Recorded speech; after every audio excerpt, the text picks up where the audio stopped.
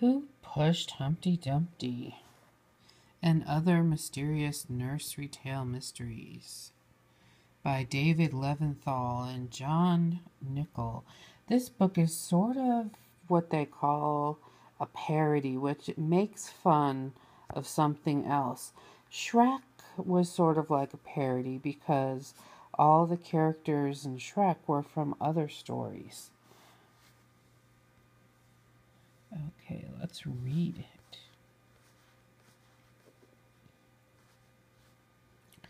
Goldilocks. There are 8 million stories in the forest, and this is one of them. It was a typical Sunday morning for the Bear family. They had gone out for a walk while their porridge was cooling.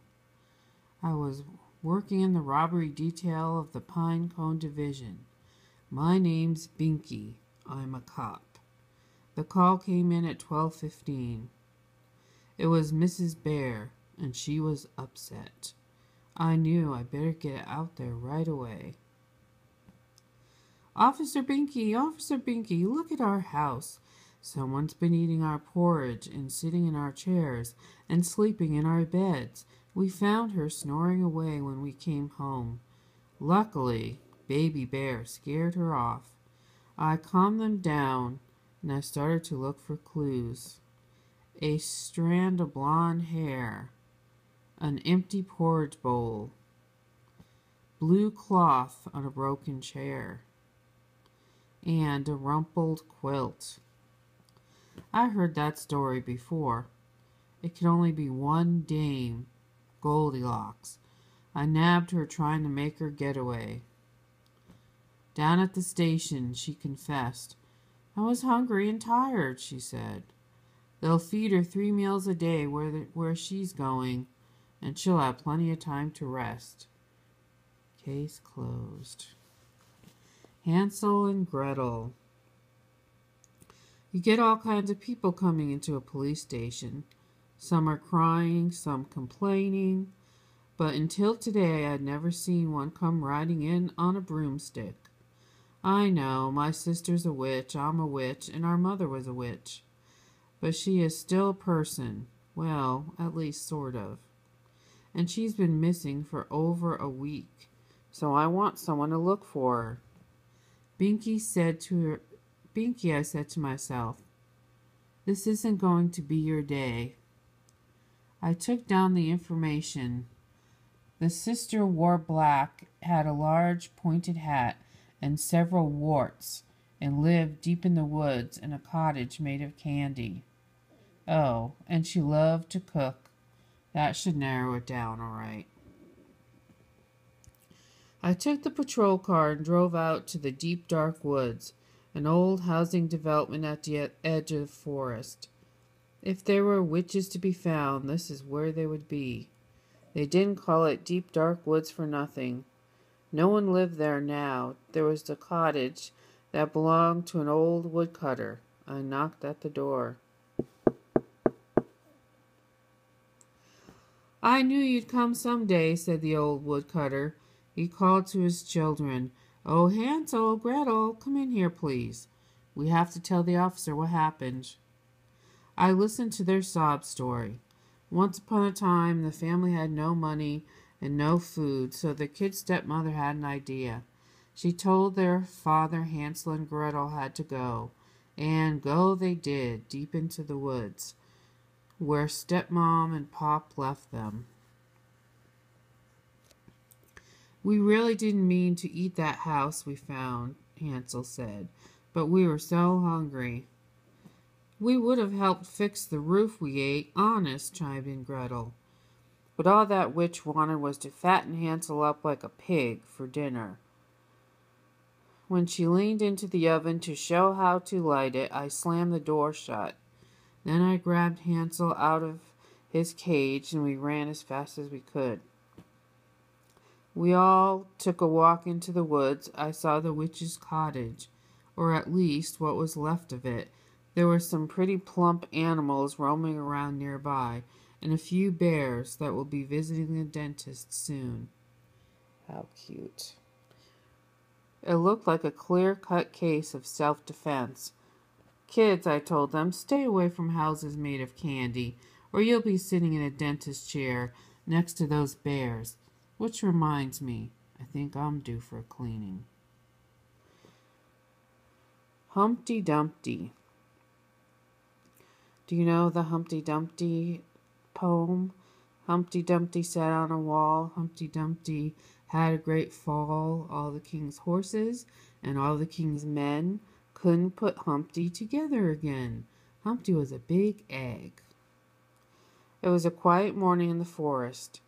The sun was coming up. The birds were singing. I had just settled into my chair at the station when the phone rang. Binky, my boy, I have some bad news. I knew the voice right away. It was my old friend from the forest, Harry Wolf. He had moved to the city years ago and joined all the king's horses and all the king's men, Humpty Dumpty's band. Boy, could that Harry howl.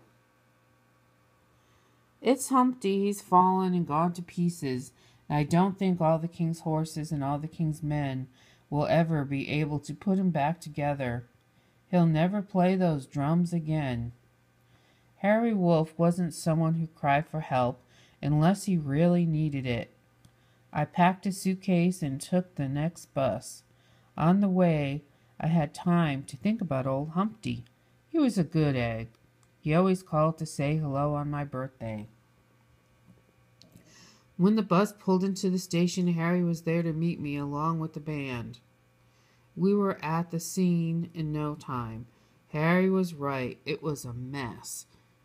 There were pieces of eggshell everywhere. I looked up at the wall where it seemed Humpty had been sitting. Did he fall or was he pushed? It was hard to tell, but one thing I noticed, there was almost no yolk on the ground. It seemed odd. That much yolk couldn't go far, so I decided to walk around the neighborhood. Ham and eggs. I hadn't gone 2 blocks when I spied an omelet stand. A pig in a chef's hat was flipping eggs. A lot of eggs, if you ask me. I took him downtown for some questions. It wasn't long before he confessed. He knew his bacon was cooked. Honest, officer, I only wanted to ask Humpty to join me in the band. But the pig... Excuse me. But he said pigs can't sing, only oink. That's when I lost my temper and gave him a push. The good news was that we had our pig and he was on his way to a different pen. The bad news is all the king's horses and all the king's men is short one wild and crazy drummer. Snow White. The queen visiting the forest. For everyone else, this might be a thrill. For me, Officer Binky, a veteran cop, it was just another day on the job. I knew her the moment I saw her. I think it was the crown. She was coming to judge the annual forest beauty pageant. They say I'm the fairest in all the land, she announced to the press guys. So who better than I to judge a beauty contest? The pageant would have the usual contestants, Elsie the cow, Henrietta the pig, and that sweet girl who cleaned for the 7 dwarfs. I think they called her Snowflake. No, Snow White. I saw Snow White once. Boy, what a knockout. Better looking than any queen I ever saw. I figured she was going to win first prize in that new refrigerator. I kept wondering, though, why was the queen always talking to that big mirror she carried around? Especially since she always seemed to be yelling at it. It brought out the cop in me, and I decided to follow her. Imagine my surprise when I saw her dash into ye old costume shop. When I caught up with her later, the queen sure didn't look like herself. Of course I'm in disguise, she explained. If people know I'm the queen, they always ask me silly things like, do you know Cinderella? And is she really as nice as she seems on TV? What's with the fruit? I asked. Why, it's just a gift for that sweet Snow White, she replied. I let her go, but the cop in me was still suspicious. The morning of the beauty pageant arrived, and Snow White was nowhere to be found. Then a 911 call came in. It was from one of the 7 dwarfs, Dopey. I didn't even know he could use a phone. Snow White is asleep, and we can't wake her up. I think something terrible has happened, he cried. I got to the dwarfs just as they were wheeling the poor girl into the ambulance. Inside the house, the first thing I saw was an apple core by the bed. I sent it to the boys down at the crime lab. Nobody looked more shocked than the Queen as Snow White arrived for the forest beauty pageant that night. When I asked Snow about her quick recovery, she said, "My doctor was such a prince. I felt better the minute he touched me. In fact, we're engaged." Later, the boys at the lab handed me their results. It was the Queen, all right, poison apples. I should have guessed. While I put the cuffs on the Queen, she blamed the whole thing on the mirror. He kept telling me I wasn't the fairest in all the land. He said the Snow White was. I had to do it, don't you understand? I just had to. Honey, looking at you right now, I think the mirror got that one right. Jack and the Beanstalk. There's nothing quite like the sounds of the forest. So peaceful, you can almost can't help falling asleep. I was settling into my Saturday afternoon nap when suddenly there was an enormous crash, and the ground shook like in an earthquake. A moment later, the phone rang. "Binky," it was Lieutenant Cribb. "There's been an explosion somewhere near Old Market Road. Get right over there." I hopped into my patrol car and sped off. At the scene, I'd never seen such a mess. Next to a little cottage was a huge hole in the ground, leaves and branches all over the place. Just when I thought it couldn't get any stranger, I saw a kid running around with a goose under his arm. And you're not going to believe this, a basket of golden eggs.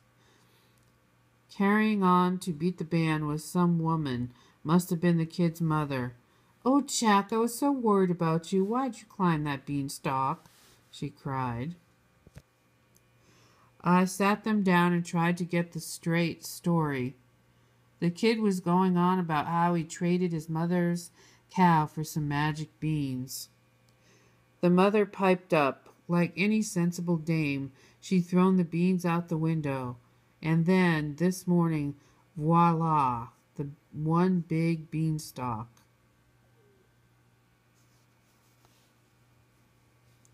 Now it was the goose's turn to talk. Even with all the honking, she made more sense than that kid and his nutty mother. "You see, officer," she began, "many years ago I was kidnapped by an awful giant. He took me up to his castle in the sky and forced me to lay golden eggs for him day in and day out. Then, this morning, something exciting happened. At last, a boy came to rescue me. I told the boy we better leave quickly, but the giant saw us and started yelling, 'Fee, fi, fo, fum.' I can't tell you how many times I heard him scream those words before catching some poor fool and eating him. Jack picked me up and we ran for the beanstalk. The giant hard on our trail. Fortunately for us, he was clumsy. He tripped on the first branch and went crashing to the ground. What's left of him is in that huge hole over there." Now I knew what had caused that explosion and the earthquake. Of course, getting the lieutenant to believe me would have been a whole different story. I took a deep breath. "Okay, Goldie, let's you and me go down to the station house," I told the goose. lay a couple of those golden eggs on the way, and we're going to need proof. Okay, that's the end of that book. It kind of ended a little bit abruptly.